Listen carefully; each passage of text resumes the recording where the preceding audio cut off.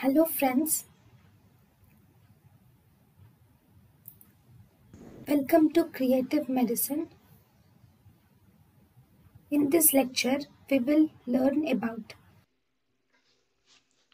Nicorandil. Nicorandil, the mechanism of action of Nicorandil is a potassium channel opener.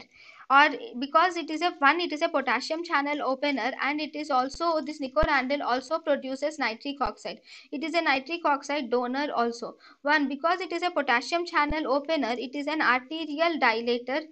Okay, because of opening of potassium channels will cause entry of potassium, thus resulting in hyperpolarization, leading to relaxation or dilatation of the arteries.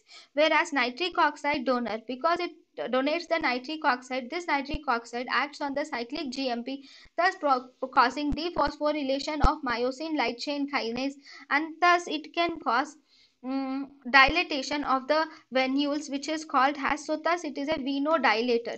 So potassium channel opener is an arteriolar dilator, whereas nitric oxide is a venodilator. So it is combined dilator which is dilating both the arterioles and the venules. The main important thing is Nicorandil does not have nitrate tolerance, which is present, is not seen in Nicorandil. So there is no nitrate tolerance is seen in the Nicorandil.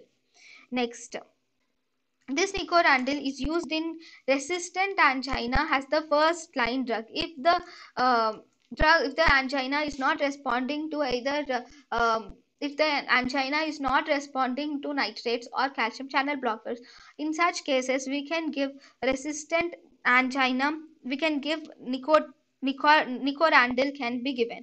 This Nicorandil also causes ischemic preconditioning also. That means the myocardium becomes, in ischemic preconditioning, the myocardium will become resistant to ischemia. So because in ischemic preconditioning, the myocardium will become resistant to ischemia, and thus the ischemia does not affect this Nicorandil.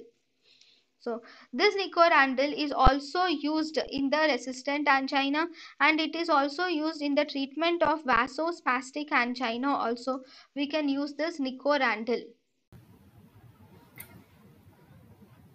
thank you and thank you for watching.